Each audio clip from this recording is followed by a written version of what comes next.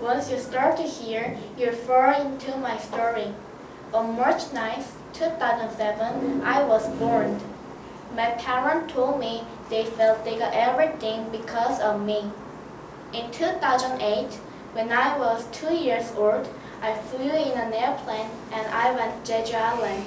But I don't remember anything about Jeju Island because I was too young to remember anything.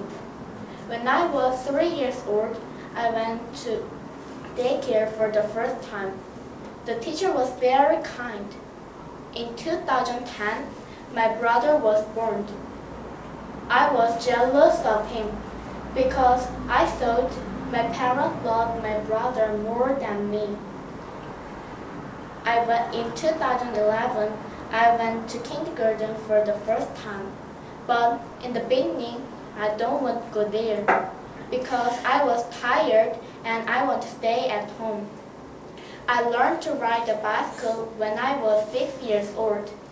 First, my father held my bicycle from the back, but I thought he didn't hold my bicycle. So I asked him if he was holding my bicycle. He said, of course, but it wasn't the truth.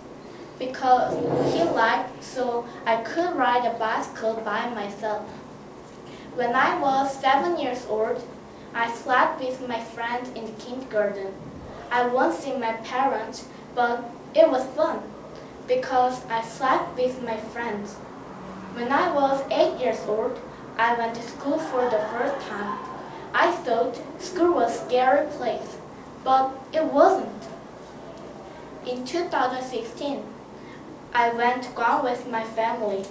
There was very hot, but it was fun because I swam in the swimming pool every day.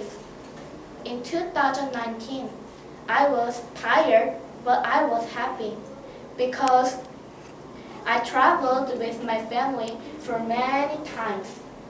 My story ends here for now, but my adventure life continues.